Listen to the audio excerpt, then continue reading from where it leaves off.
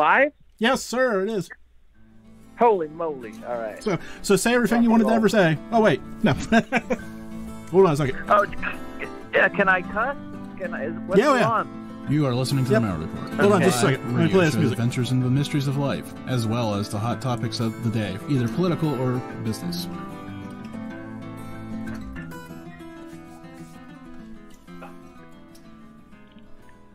Before I forget, because I know tonight's show is going to be fun, because I'm already having fun with our guests, and we haven't even started yet.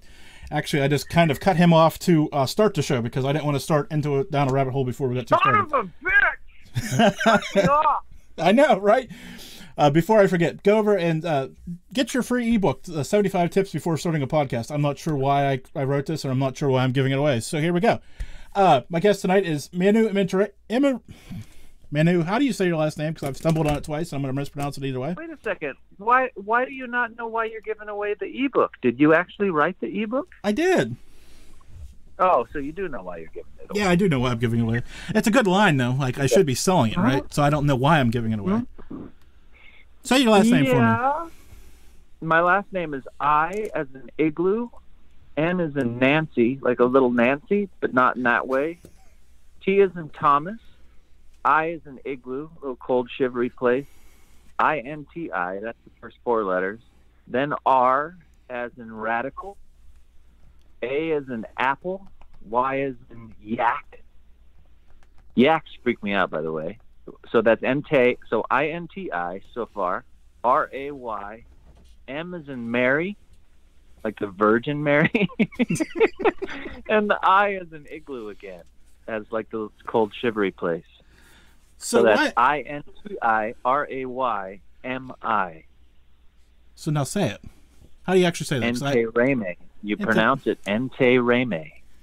So I was cut Manu off because he started to ask why we were here, and I kind of gave him a rundown. But the real reason he's here is because this idiot, oh goodness, this had to have been, is it really that long ago? Like 7 years ago when we first connected to talk about a project, and we did an interview together, and this idiot here butchered it and didn't push save correctly, and it just kind of disappeared after that. Is that possible? It's been that long? Oh, I remember that. God damn. That was ages ago. That couldn't be 7 years. Couldn't be 7 years. I was going to say, man, time flies. It could very well be. So the moral of the story Are you serious? Oh, my God. Yeah, no way it's that long. I'm pretty sure it is. It's at least 6. If my inner time calculator is that effed up, I have real problems. Well, COVID. Oh, my God. COVID fucked us all up, man. I'm telling you. Yeah, it's been weird. But the punchline of this is, stay after me and keep coming after me, because you'll get on this show no matter how messed up it is. There's the punchline for all those people out there. Hey, Jim, I'd love to be on the show. Well, this guy's been waiting and waiting. I've been waiting for 7 years to do this. So welcome to the big show. You have hope. Yeah, I was going to say. So it does happen eventually if you stay after it. Yeah. So where do you want to... We gave a great interview. Oh, I know. We did so well. There's no way we're going to match that. Yeah, I know. We should just probably put a fork in this. We should just put a fork in this and just call it a night. So what have you been up to the last 7 years? Well, the last year and a half. Oh my God. It seems like how long has COVID been now? Like how long have we been locked down? Like a year? At least a year, yeah. See, I can't relate to the real world because I'm one of the people. There's different people. There's like my buddy, director buddy of mine, great, fantastic director. I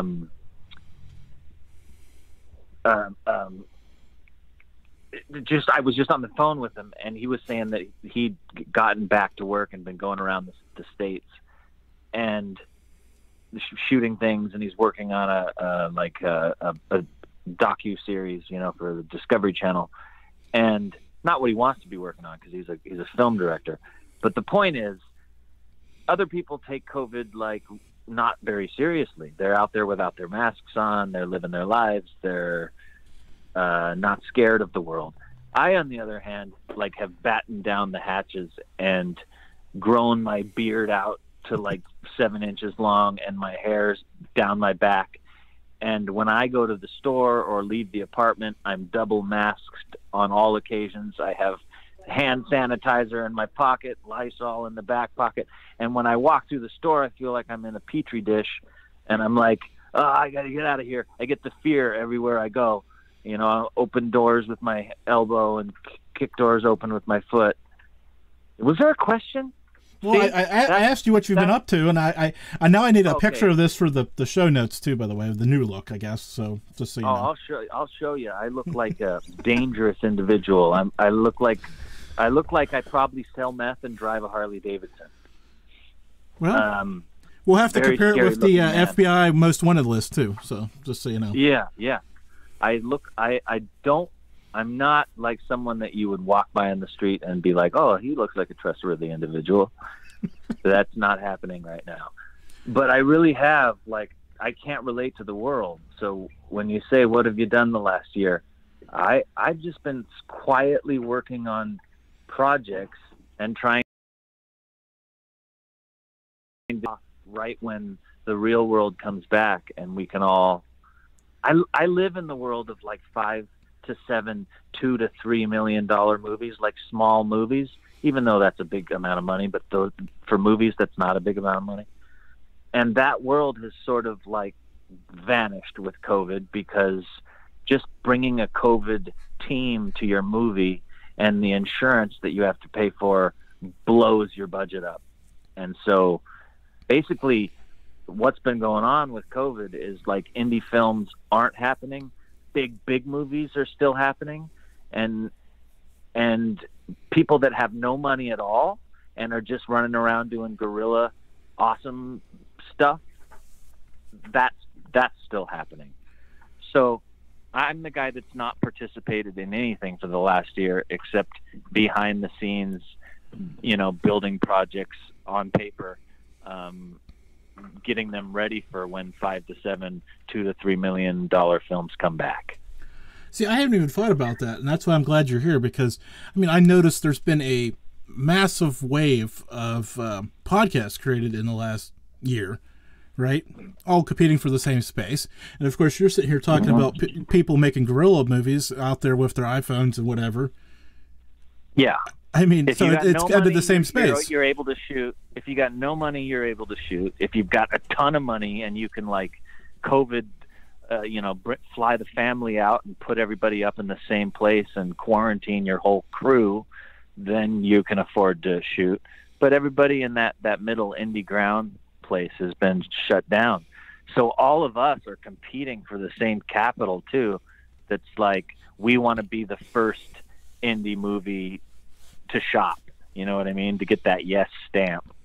It's a race. There's like all these indie films that are half financed, and I'm a part of a bunch of those, basically, and that's what I've been doing the last year, is trying to get one of those to pop and be first to bat when the indie movie craze happens again. Because Netflix and all these streaming services, they're all thirsty for product.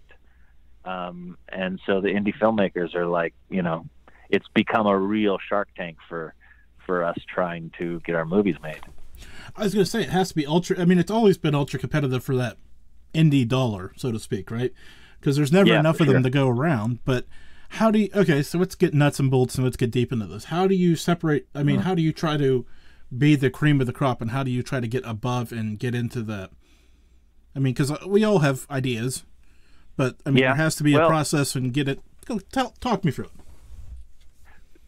Well, I don't know if this is the right process or the wrong process, honestly, because I've produced 3 films in my life. I produced Benjamin Troubles 12 years ago. A couple years after that, I made a film called Fifth Passenger.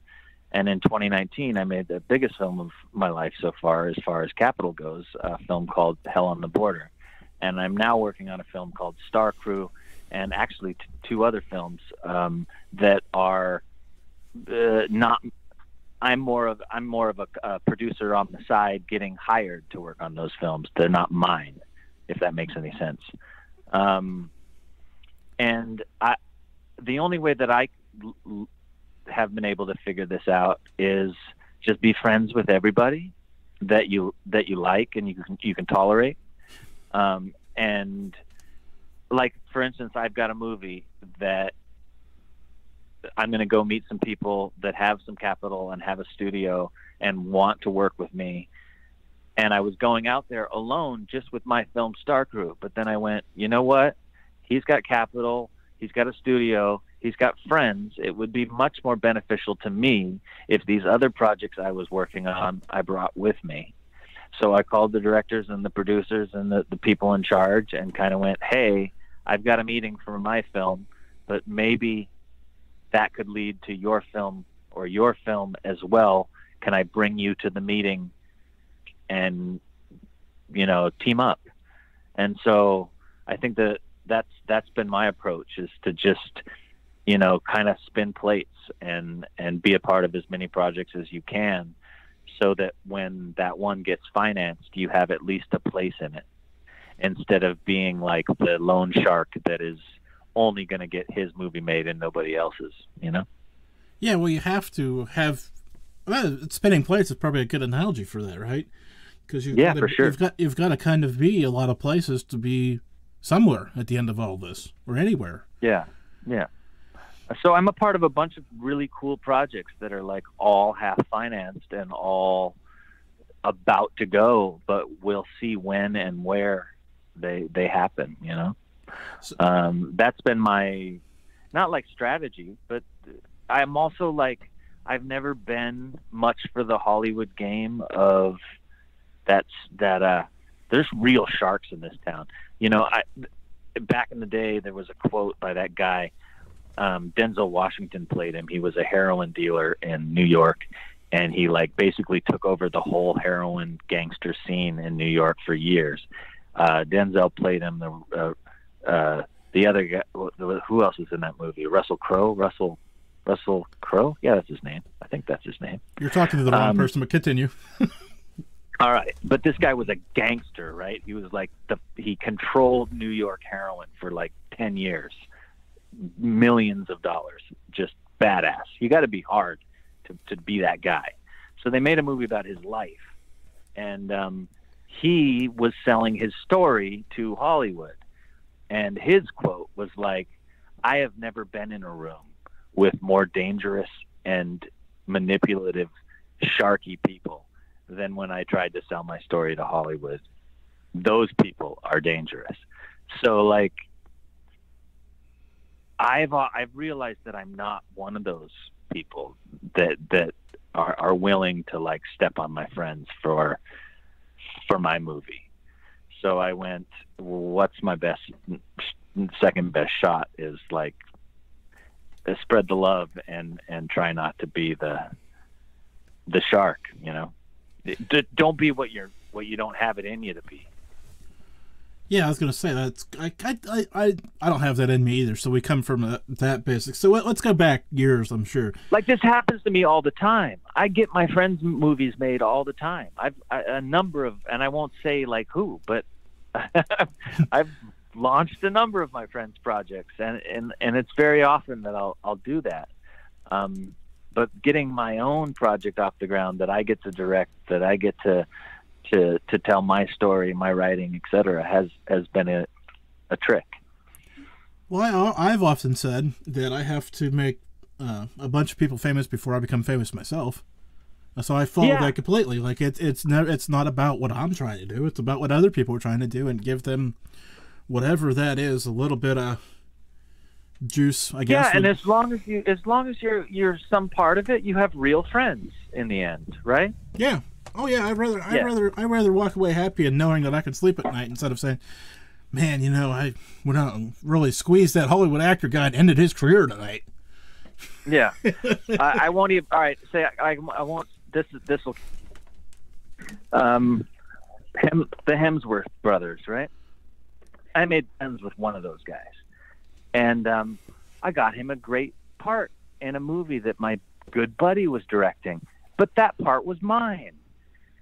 But because I wanted my buddy's movie to go, I was like, you should meet with Hemsworth and you guys should talk. And then the part that was set aside for me, as soon as they met, went to Hemsworth because he's bigger than me. And that, I mean, in name value, you know? Oh, he's bigger than me too. He kicked my ass. But I just, you know what I meant. This is a clean shaven you, right? This isn't the modern you. This is the clean this shaven. isn't the new dangerous me. The new dangerous me could take all 3 Hemsworths in a headlock, man. I'd kill them all. But no, but yeah. So I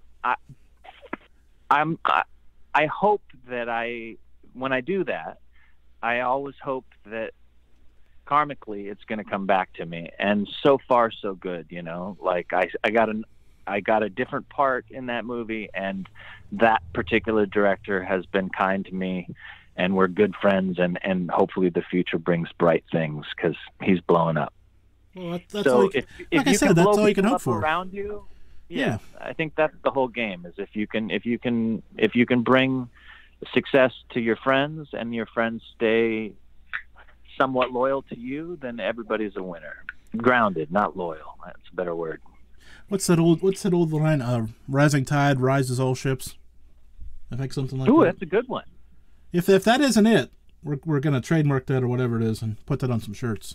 The rising tide rises. The rising tide rises all ships. Is that raises all ships? A rising tide raises all ships. So there you go. So there we go. And that's how I feel about it. Not quite as good as my life is ruled by a tiny furry overlord. No. That's been my life for the last year. I got a cat. Oh, see, I'm surprised you went cat. Oh boy! I have to send you last week's podcast, by the way, because I had a cat communicator on, so you'll probably enjoy that. Yeah, my lady made me get a cat, and I love her to death. She's amazing, but the lady or the cat? Changes. Both of them. They're both wonderful people, and you got to treat them the same. You know, if you start treating your animals like they're not humans, you're in for real problems. I totally agree. That's for sure. Yeah. They become part of the family for sure. Yeah, it's just like you don't want to treat humans like animals. Same thing. Well, most of the time. So let's unless you're really kinky. So let's think back probably a decade or so. What made you want to get into acting? I mean, besides the obvious glitz and glamour, there had to have been something. Yeah, what got me into acting? I just wanted to be super famous and rich, and I thought that would be the trade for me. No, what really got me into acting, I've told this story so many times. I keep telling myself that I should come up with different answers for each interview, but then you're just some mysterious character, and they're like, what the hell? If somebody really is your fan and they're like, they don't know which story to believe. So I'll tell the real story. If you can't tell already, there's like 7 people in my head. I'm not really one person. I'm multiple personalities that all try to tell themselves they're a good person. The question was, I flaked again. What were we talking about? What got you into acting? Oh, what got me into acting? Yeah. I was 5 years old, man. I was 5 years old. I was sitting, I don't know who brought me. It must have been my parents. I couldn't figure out who else would have brought me to this. A community theater production in McCall, Idaho of Peter Pan. And I was 5, and I remember the actors starting to think happy thoughts. They had them on wires, and they started to fly around the stage. And I was like, I want to do that. That's so, I was mesmerized. I was 5. It was a really well done production, community theater production of Peter Pan, and it just blew my mind.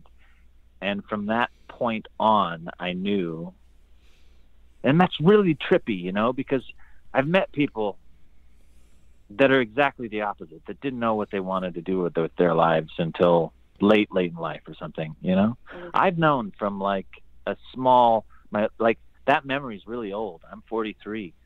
I was 5, but I can remember that moment of watching those people fly around on stage as like a defining moment in my life. I started bitching at my parents to move to LA. I started watching TV and analyzing movies, and like 5 to 8, I'm like yelling at my parents to bring me to to LA, and I'm trying to convince my parents to be like stage moms. I hope, stage mom or stage, like the worst parents in the world. And thank God my parents didn't do that and listen to me. But of course they didn't want their kid running off to Hollywood, so they didn't let me move to LA. But I was fixated on it. So, high school and everywhere I went, I was in community theater and my high school plays and my junior high, I was fixated. As soon as I could leave the cage, my parents are great people. I call it a cage. But as soon as I could leave the house, I was 17. I left. I moved to LA. I was very lucky because I was in a community theater production in San Luis Obispo, California. And there was a manager in the audience that just approached me when I was 17 and said, I like you. I like your vibe. I liked your performance. What are you doing after high school? And I said, well, I want to be an actor. I was going to move to LA and study and try to do it. And she was like, well, I'll be your manager and I'll get you an agent. And I was like, okay. And so when I graduated, I packed my bags, and she kept her word, and we worked together for maybe the first 5 years of my career. And that's the story, basically. Well, that's quite incredible, though, because, we always talk about that crossroads or that moment of life, right? And there it was for you. Being at the right place at the right time and meeting the right person.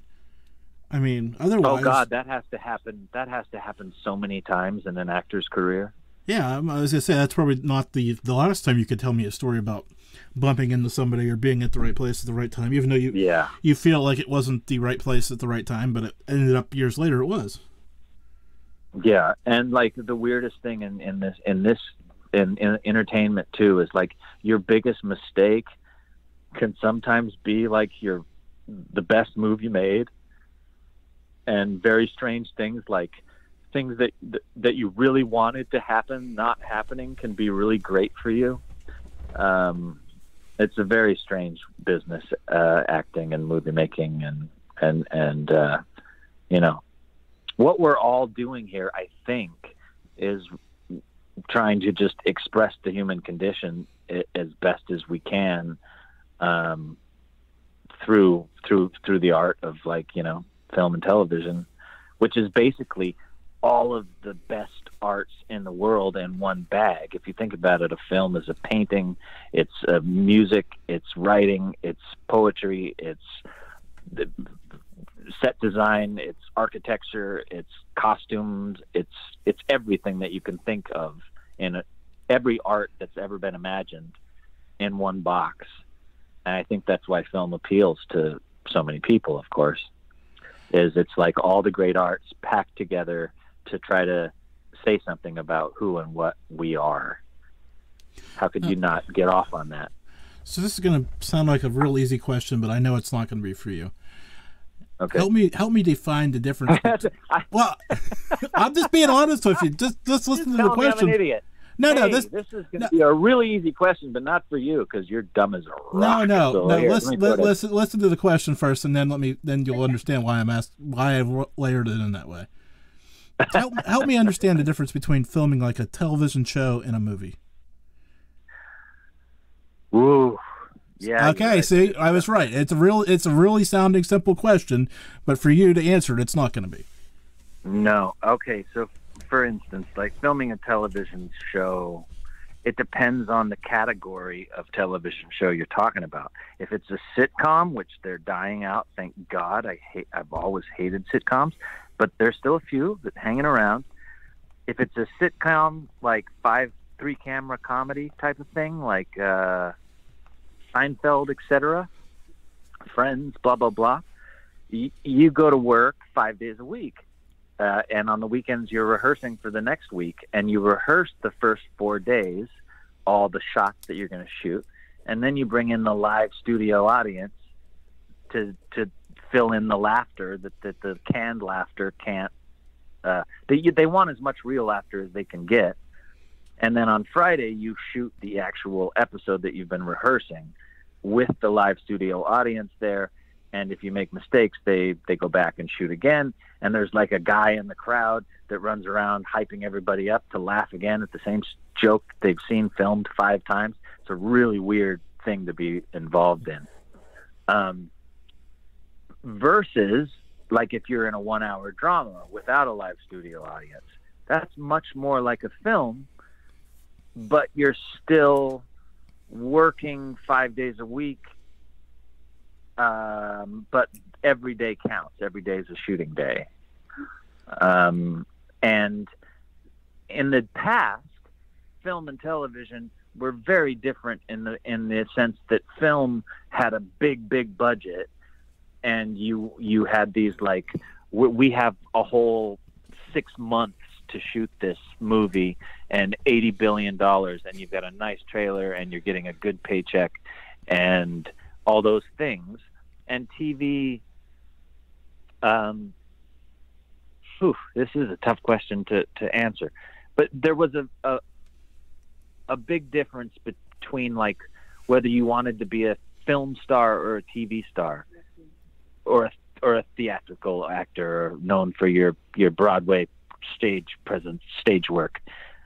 But now the lines have really crossed, because television has gotten so much better with the advent of streaming and commercials going away, and HBO and Netflix, and mostly the streaming thing has made film quality television very much a real thing. There's so many great shows now that are just as well funded, if not more well funded, than big movies. So there's not a lot of difference these days between film and television, unless you're talking about the sitcom. But, 1-hour dramas like Game of Thrones, that's a $12 million episode. That's a feature film you get to watch. Those type of TV shows are growing in number, and so the lines between the difference of filming TV and film is the only real difference is how long you work. It's tougher to maintain that I'm going to be only a film actor mentality that used to exist so much, because TV has gotten so damn good. So I guess the next follow-up question, which is extremely loaded again, are we going to just get to a point where it's video, where it's not film, it's not TV? Because if it's streaming, it doesn't matter. You know what I'm saying? To the big context, what it is. I mean, I guess if it comes in segments, we'll always kind of think of it as TV, but if it just rolls together as like a movie would. Well, it does. I mean, these shows that I get hooked on, I binge. I'll watch 23 episodes in a row, like a 23-hour movie, especially during COVID.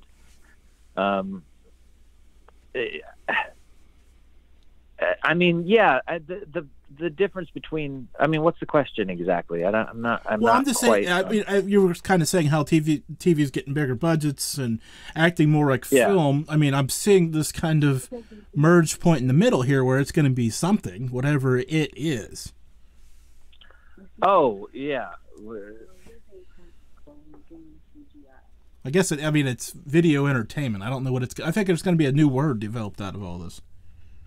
Oh yeah, you're right. Maybe that's true. Like reality TV, and you've got those other things like the Discovery Channel type shows that are shot really poorly, and they're just running around with cameras. They're not worrying about lighting or making the shot really appealing. That stuff is still what I would consider TV. But then you say, you like, for example, Game of Thrones. You can't really tell the difference between that and a film. It's the same thing. The people are making the same amount of money. The artists are all just as incredible as film artists. And what's going to end up in the middle? God knows. I don't know. I guess you know what it is. It's called crappy indie films. That's what. And maybe this is a loaded question, but that's how I've been the most disappointed in my life in the last 15 years is the advent of the digital camera has destroyed quality in filmmaking, because there was a time when indie film was hot, right? 20 years ago, maybe 25 years ago, where the few people that could actually went out and bought film cameras or rented film Panavision cameras that shot on film and made independent cinema, that like a real thing, if you remember, that existed. And there were only a few directors that did it. That, you know, there were like 20 hot indie film directors, and you were like, wow, I want to be like one of those guys. Well, the digital camera came out, and then suddenly everybody could afford to shoot movies. And it went from 500 movies a year that were being made quickly to 5,000 films a year that get made, quickly to 5 years later, where we are now, 50,000 movies a year, I think, get made in the world. And so you've got all this crap. And I can't tell you, I've been on a number of sets where I've just been like, wow, this is going to be a giant piece of poo. But there's a paycheck here, but there's no story, and nobody here knows what they're doing. And there's a bunch of kids running around with cameras that they don't know how they even freaking work. And there's, you know, so there's like all this content, but the real cream of the crop stuff is, you know, hard to sift through. You got to watch more movies these days to find that great stuff. There's more junk out there, and there's more people that don't know what they're doing getting access to funds to make movies. And that's a real drag. The death of film, I think, has been a real bummer in general for the industry. I don't like the digital cameras. I've given way to the fact that that's just the way things are now. But I think it's hurt the quality of. But does it ever come back though? Do we ever get to a point where they make 35,000 instead of 50? I hope so. I hope that it rubber bands, because I guess at some point you know, what is it that separates from the cream? The cream rises to the top, something like that. It's not that everybody shouldn't be allowed to make movies, because they should. Movies are great, and movies are fun, and movies are beautiful. And some movies that are shot on video, and that have that video look, if the story's there, I still love it.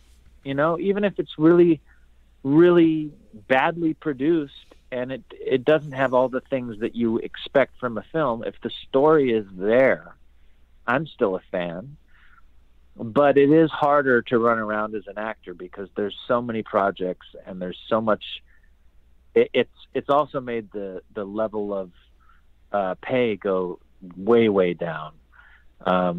Actors 20 years ago were making so much more money than actors are making today. But I think that's been this sort of the same for almost everybody since the 2009 crash. The world has figured out how not to pay anybody for their work.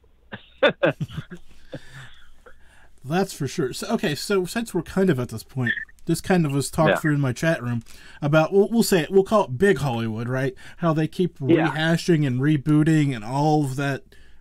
You know what I'm talking about? How they just, Star Wars 45. Is that ever, are we ever going to get a new creative Hollywood project, or are they just going to keep rebooting and rebranding and recirculating the same stuff they've kind of been doing? Well, isn't that something that, at least for most of my conscious life, I've heard that attitude that it's just the same old stuff. But every once in a while, something breaks through, right?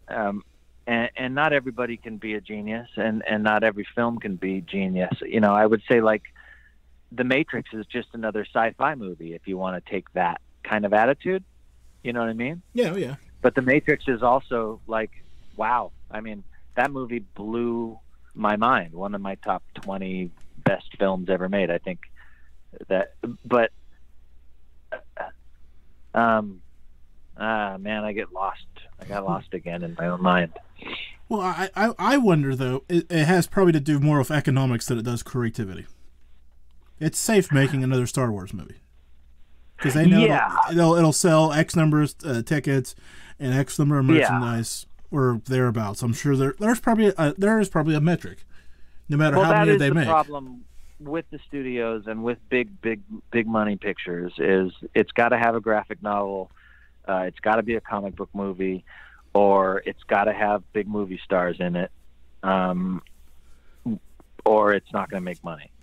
And that's the attitude, and it's the truth in a way too. You know, what everybody believes ends up being the truth. We're 100 monkeys, but every once in a while something breaks through all the rules and changes things, like these smaller films that have ended up winning the Oscar that are competing against these $150 million, $200 million Star Wars type films.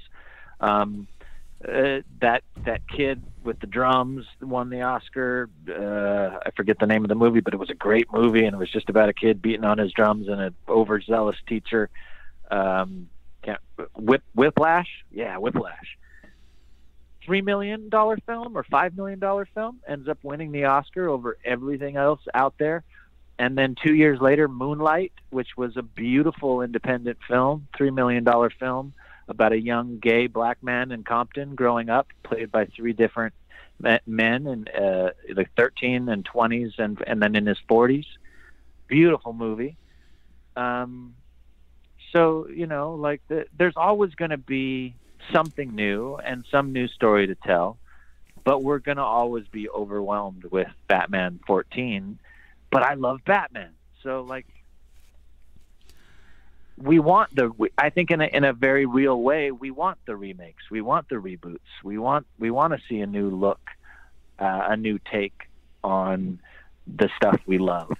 I'm stoked that Star Wars 14 is coming out. I love those movies. Some more than others, but The Mandalorian was beautiful, man. I don't know if you're with me, but those 2 seasons of television were so cool. I geeked out big time. And who's making Star Wars? That dude, Jon Favreau, who 20 years ago was just this independent filmmaker kid that made a movie called Swingers and worked his way into the system. And now he's making Star Wars. So there's beautiful stories and there's beautiful movies and I think the rehashed, when the reboots go bad, we all go, oh my God. But when they're cool, we love them. And God bless the people that are still working to bring us something new. I'd like to think that I was one of those people. But we're all just artists trying to get our stuff made. And I think it's all pretty damn cool. I'm pretty happy with the amount of entertainment out there. It's just frustrating. I'm blabbing away, but it's just frustrating the digital camera, because it has made so much content that never would have been made before. And there's just so many bad movies out there. So I've got a question for you, but more so for my listeners, because they're gonna love this one. I'm sitting here thinking, because we're talking about all these remakes and all this other stuff, and I'm sitting here and I have this kind of open and half-cocked question. I'm trying to figure out a franchise that is struggling more now than James Bond, because it used to be cool. I mean, he has to have the car. I mean, he would talk in his watch, but now everybody's talking in their watch. Yeah, it's almost like Fast and Furious took over the James Bond franchise. Yeah, but even that now is kind of like, where does that go? Like, it's even if that is true, right? Where we bridge those two together. Where are you at now? I mean, it's getting pretty crazy. But those movies are great. You gotta Oh, I know. But I'm talking like, it used to be killer. The Porsche, and like I said, talking to his wrist. I mean, come on, that was amazing at the time. But now I'm sitting here going, well, what do you do? If I'm trying to write the new James Bond, what is going to impact people the same way that did? Yeah, that's a tough one, isn't it? Like, and that's the stuff that gets. And James Bond will continue to get made. The Bond movies won't go away. I don't think they'll ever go away. What will have that flash makes me go, wow, he's and then my kid will be sitting here. My kid will be sitting here going. It has to be a good story. It has to, it can't just be cool, because you can shoot something that's just really pretty. Like, all right, for instance, he'll never hire me, but I don't care. That guy that makes all the big boomy movies, and he dates all the models, and everybody knows that he's just about explosions and no story. Transformers. Come on, help me out. What's this guy's name? It'll come to me here in a second. Back in the day, he did the Bruce Willis movie with the big thing, the comet that goes crashing into Earth. I can't think of the director's name. But all he does is explosions and big CGI, and then he throws a couple movie stars in there and calls it a movie. Like that, for me, that stuff doesn't resonate. And I don't think it resonates with the public that much either. I think your best chance of breaking through is telling a great story. And if those elements are a part of your story, all the better. The cool gadgets and the explosions and the big cars and all that stuff. But you can't just put that stuff on screen and expect to be a hit. Well, you're a writer. You're a writer, so help me out here. How hard is it to write today? It's really, really, really hard. But some of the greatest writers have come out to Hollywood. Fictional writers, in novelists, have come to try to take their hand at screenplay, or even graphic novel writers have tried to come, and comic book writers have tried to make a name for themselves writing screenplays. It's really hard to make a living writing screenplays. Writers, bottom line, that's the trippiest thing about this whole game. Not very respected as far as the game goes. It's like screenplays are a dime a dozen. And so even if you write a really, really good one, it's not so easy to find people out there that'll take the time to read it, let alone take the time to put money behind it, let alone take the time to actually put their hours of their lives into making it. So writing it, there's a reason that there's not hundreds of thousands of millions of writers in the world. It's not an easy thing to do. It's funny because as a consumer, right, when you watch a good movie, you just go, oh, that was easy. That was so cool. But I could do that. But when you really go to break it down and you really actually screen, for instance, just a little bit of past the layman camp. When you write a screenplay, you've got all these rules that you have to follow that are like Hollywood screenplay format story rules. You've got 120 beats in every movie that you should have on page 17, page 18, page 19, page 20. You have all these things like the turn of the story and the A story and B story, and the B story in the movie should support the A story. And when the B story in the movie makes its turn, that turn should support the A story and support it. The best films have all these little things that are put together. And screenplay writing really is this like formatted, hardcore, structural. It's taught in college, you can get a master's in it, in screenplay writing, and it's not for the weak of heart. It's not easy to sit down and write a good movie, and I think a lot of people make the mistake of thinking that it is. The last movie that I wrote, I spent 3 years on, working with 4 different hired writers. And it's just now that I'm starting to like my screenplay. And this is after hiring 4 professionals to help me write my own shit, you know? I'm sitting here laughing. I know that, but that has to be, on some level, it has to be painful, right? Because you think you're talented enough to do this yourself. I mean, you're smart enough to realize that you can't do it yourself, but on some level, it has to be painful. It's really painful because the whole industry is built upon somebody taking the credit for the film. And the bottom line is, when a movie's made, it's not one writer. It's never one writer. But one writer gets credit. And there's all these weird frickin' rules, like, you know, if you join the Writers Guild, you become a WGA member of, like, who gets credit for the movie. And there's all these ghost writers that are out there writing movies for $80,000 a screenplay, $120,000 a screenplay, but nobody knows who they are because they're just taking the money instead of actually writing. And, you know, you could get your name on a film, but if you get your name on the movie, you're probably not going to get paid for it. Weird stuff. It twists my brain up in knots because I don't go by all the Hollywood, which means it's probably why I haven't, like, blown up yet. But for instance, you know, when my movie comes out, all 5 of those writers, me and the 4 guys that I hired, are all going to get credit in the writer's slot. And, you know, there's just all these people, you know, a director of a movie isn't necessarily the reason that the movie is good. But somebody's got to take that credit and take that position. So there's all these people fighting when really, like, 3 or 4 people, 5 people direct a movie. The executive producer, the on-set producers, the director, the DP, they're all the lead digital effect artists.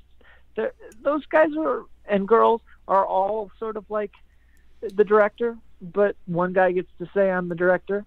And the producers all have to go by the wayside and continue to be producers. And nobody knows their names. Nobody cares. You know? And then that's the worst part of this all. I mean, 90% of the people that work on this project never get credit for it. And so, yeah, of course it's heart-wrenching. But if you align your idea of success, not so much with credit, but with being, like, I was so overjoyed. I would rather, like, have a very, very, very small part to do with a very beautiful movie that's well received, that is impactful, even if it's not well received, even if nobody sees it, and it's impactful, and, like, whoever does see it gets their heart shook. I would rather be a very small part in that than the leading role in a piece of dirt. And, like, I've been the star of some bad movies before, and it's no fun. It's like, okay, there's all these people making money, and they're slapping a bunch of names on the movie. It's Danny Trejo, and it's this person and that person, and and I get to work with these guys that I've looked up to, but I'm playing the lead bad guy. But the movie was, you know, ugh. There are those movies that they just slap like C-list, B-list, one A-list actor on, and then they just spit them out. It's an awful feeling in your heart when you're a part of them, and you can look around and know before the movie comes out that it's already going to be a bad movie. And there's this weird feeling when you're involved in a good movie that you know that you don't really know that it's going to be good, but you like have this weird sort of, like, sense of, like, hey, I might be involved in something here that's neat. And it doesn't really matter in the end if you get credit for all that. It's, for me, I just want to be a part of stories that shake people's hearts, minds, or groins, make people feel. So I'm gonna ask you the ultimate, loaded. Well, this Yeah. isn't the ultimate loaded question. I kind of asked you that earlier. This will be a little bit easier. So, you're not saying can I this. get this out? Actually, Yeah. Before you ask, Yeah. like for instance, nobody's seen Instant, and I'm going to plug that right now. There's a Go ahead, movie good. called Instant. Instant by Rod Roddenberry and Roddenberry Entertainment. Short film. It's free. See it on YouTube. I've been involved in 70 plus projects in my life, and one of the proudest, if not the proudest moments or performances I've ever had was in that little short film that only like 10,000 people I think have seen, but it's great and it's beautiful. And the 10,000 people that watched that movie got their heart shook. And that's what's important. It's not really about the big fame and fortune and glitz and glamour and all that stuff that they try to tell you it's about. So, well, let's ask this real doozy of a question. I've got a few more to follow up with this point. Yeah. Okay, so this guy has a screenplay done. What does he hire an agent? How does he get this thing shopped around to get it moving? Well, you can't hire an agent, first and foremost. That's a mistake a lot of people make, and there's a bunch of sharks in Hollywood that you have to get an agent to represent you for a percentage. And that percentage should never be more than 15%, and it should be somewhere between 5 and 15%, depending on how well you get along with your agent, or how big your agent is as a power. Like you get in with a CAA, an agent over there, that agency has power. The agents there package films. They represent the producers, the actors, the writers, the directors. They represent the whole package. And so you get over there, you're going to get meetings that count. But you have to get somebody, even if they're not CAA or they're not one of the big agencies. It's sometimes just as cool to have a small boutique agency that isn't well known. If somebody's working hard and believes in you, and they're doing their best as a manager to set up meetings with people in Hollywood, you have to find that relationship with an agent or a manager. You can't hire them. If you do that, you're just throwing away money, because it doesn't work like that. It's just everybody in this town works for a percentage, almost, and I can say that like almost 100% truthfully. Like writers, it's almost never, like a flat fee sort of like 9-to-5 thing. It's usually a cut, and you got to get somebody to believe in you first and foremost. If you have a screenplay, and it depends on how much you care about ownership and whether that gets done right. For instance, a really lovely friend of mine who started his career about 15 years ago, his name's James Bird. Everybody in the world should see his films. He's made 3 really brilliant independent films, none of which has been hugely commercially successful, but all 3 films by James Bird, if you go check them out, wonderful films. They've got everything that makes a good movie in them. Now, I was tooting his horn and forgot what we were talking about. Oh, we were talking about pitching a screenplay around and you got there. So okay, so wait. So he, right? Yeah. Back in the day, 15 years ago, his career's booming now. He's hustling, he's blowing up. He's getting deals left and right, working, I can't say where, but good places, for big people now. And getting his name out there in a big way. 15 years ago, he sold his first screenplay and let it get made by somebody else and took the money. And it was only like 10 grand, 15 grand, something like that. Small amount of money, but he was like, man, I want to get my movie made, so I'll take the money and I'll let them make it. They made a horrible movie out of his really good writing, something that he'd put his heart and his mind into. And he decided right then and there, I'm never doing it again. 10 years later, he's hustling and working his butt off. He's written 39 screenplays at my last count. I think he's like to 45 now. But he's got a movie, and it's going to go. And it's going to go for like $1.9 million. And he's going to get to make it, and he's going to get to direct it. But he's only going to make like, who knows what, not a ton of money. He gets an offer during this process from a famous actress for $1 million. She says, for $1 million, I will buy your movie right now.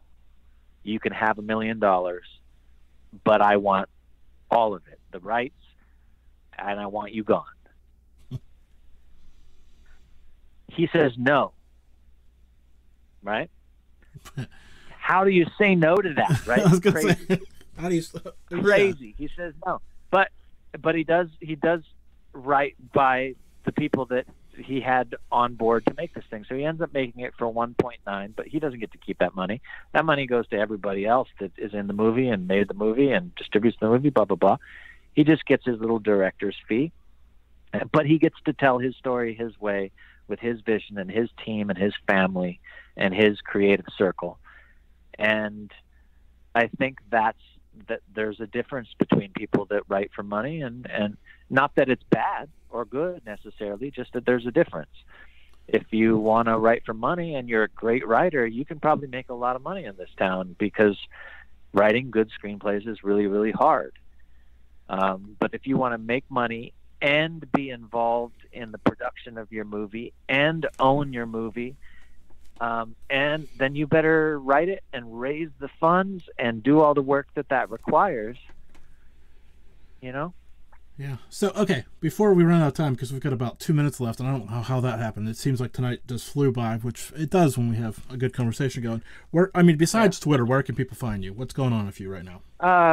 People can find me on Facebook, Twitter, Instagram. I'm like one of the easiest guys to find in the world, except my name is really hard to spell. But I was going to say, minus the spelling of your name, but we covered that earlier, so we're good. Of my name. Yeah, if you know who Manu Intiraymi is, you can probably find a way to get a hold of me. I'm on Twitter and all the social media pages at Manu Intiraymi. Figure out how to spell it. The last name starts with an I. The first name is Manu. Put that into IMDb, and I was gonna say if you get Mono I in there, you're gonna get there. Yeah, and I'm down creatively to work with anybody. I'm very open, and it's always been a good thing to me. I'm working on this really cool new animated movie out of London because these people were Star Trek fans from back in the day, and I'm out there just saying, hey, I'm available, and we started talking, and now I'm a part of this incredible animated film. I can't say the name of it, unfortunately, but I think it's good to be, there's a certain sense of like, I don't ever want to be one of those. If I get to that level where I want to be, I don't want to be one of those people it's impossible to get a hold of. You hear these wonderful stories about like Bill Murray, right? Everybody says wonderful things about Bill Murray because he doesn't have any representation, and he just gives out his phone number.